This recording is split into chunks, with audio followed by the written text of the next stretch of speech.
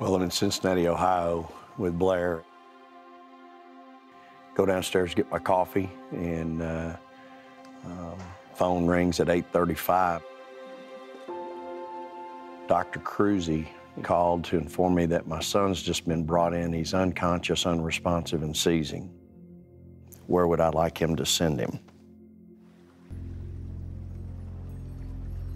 He was wakeboarding at a church camp, and every morning they would have like a 6 a.m. group that went out before the daily activities. And so Logan went out that morning, he ramped, and he wiped out really hard. So he hit his head really hard on the water. As soon as he stood up on the boat, he threw up and fainted in the water.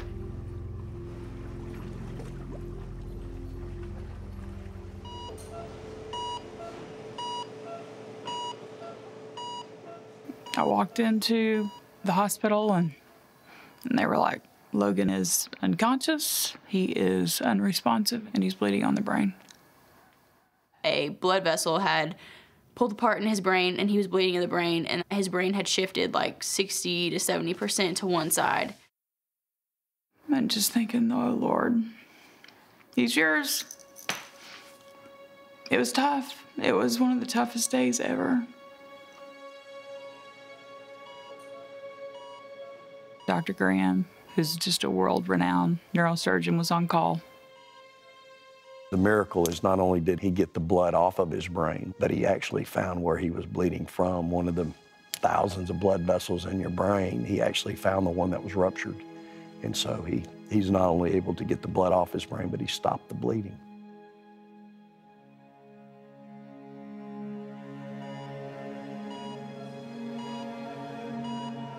He said, the only thing worse than your son right now is being dead. He said, I'm not going to paint a picture that is not accurate. And he said, statistics are not in his favor. He was in a coma for 4 days, hooked up to every machine. I stayed with him, 39 straight days. One time I was standing by his bed.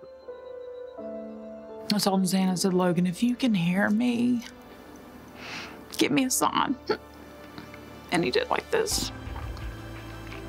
I don't really remember if I recognized who it was, but I did hear voices, saying, you're gonna be okay, we're here for you. I can feel when you touch me, and I could hear when you talk to me, but I just couldn't respond. It was really scary. I didn't know what was going on. And it kind of gave us a little bit of peace, a little bit more hope, wanting him to wake up so we can get this show on the road.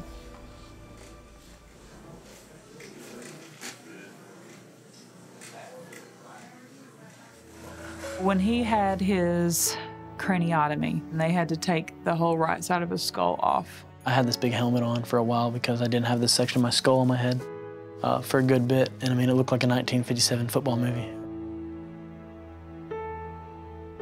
Logan's recovery was very miraculous. Blair would come in, and I remember one time she walked in and I was in a wheelchair because I couldn't walk. And the next week she came back and I'd learned to walk again. When she came to hug me, I stood up and hugged her, and she just bawled her eyes out. Because the week before she was feeding me ice cream while I was sitting in my wheelchair. And it's just a special moment for me.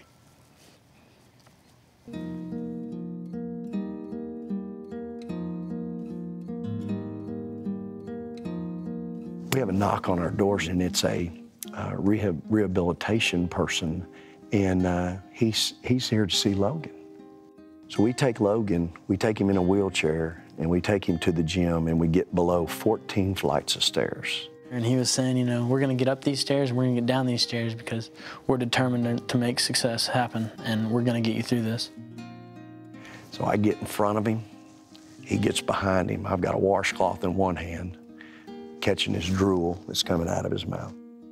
I've coaching my butt off as hard as anything I've ever done in my life.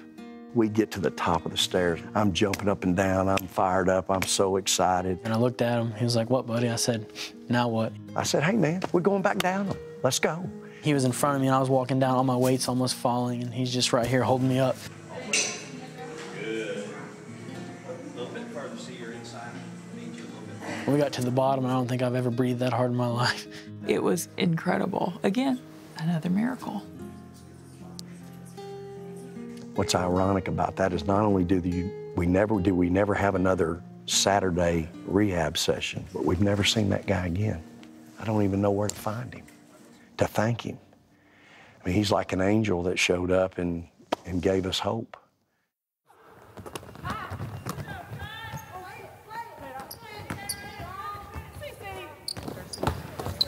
Good. Keep working. Keep working. There's the double. Nice job. You know, Logan's getting better. And now here I am we're back coaching our team, and we've got a really good team. When they got to the Final Four, you get to go like get your ring size, and then you can say if you want something written on the inside. And I asked them to engrave in the inside of mine, life flighted to the Final Four. For the first time in school history, the Aggies are the champs.